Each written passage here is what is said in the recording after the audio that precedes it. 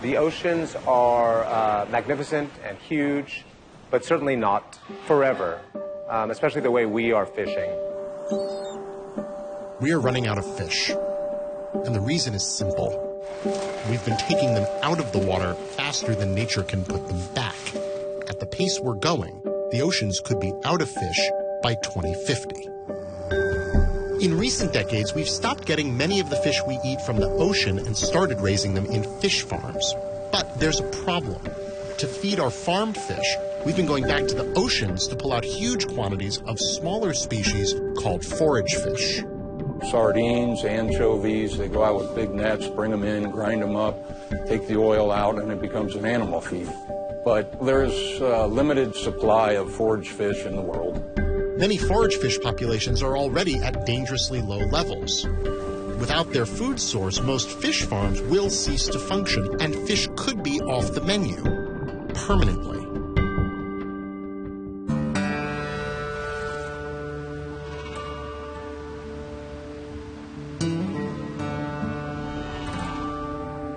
This is an issue of common sense. There's a problem, and there's an obvious solution.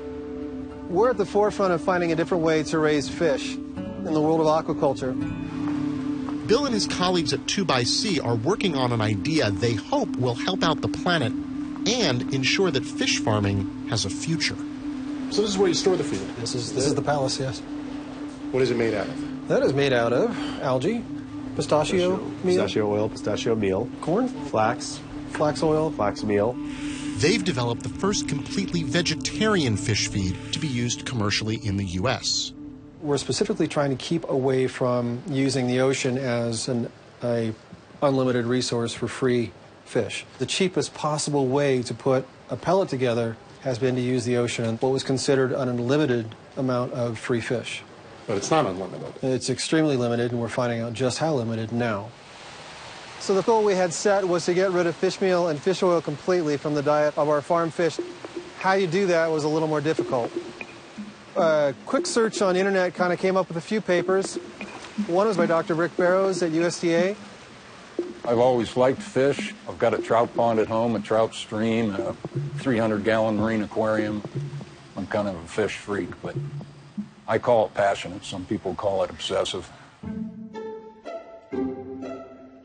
Bill Foss called me and asked about fish meal-free diets, plant-based diets, and I said, yeah, I have one.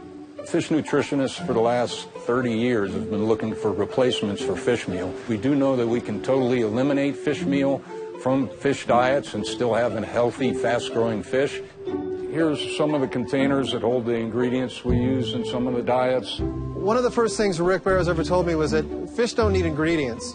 Fish need nutrition. They don't need fish meal. What they need is an intelligent, balanced set of ingredients that formulate a perfect protein, the right amount of carbohydrates, the right kind of fats.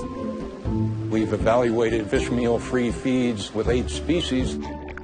Most are considered carnivorous, but I don't really think we're turning a carnivorous fish into a herbivore. What I think we're doing is taking soybeans and corn and algae and turning that into meat. We're really not changing the animal, we're just changing what they consume. Oh, wow. You can see they hate it. Yeah, no, they're obviously not interested in it at all. You realize what a technique it is to make a pellet float instead of sink. Uh-huh. And it is truly a fine art. There you go.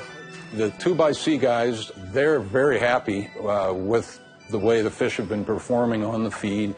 The product they're producing, I understand, is well accepted by the chefs in San Francisco. The color's right, the texture is right. From a health standpoint, it's really enriched omega-3s. It tastes like what it should be, like a wild fish. I'm just a big fan, and I think I foresee this as the future in sustainable fishery.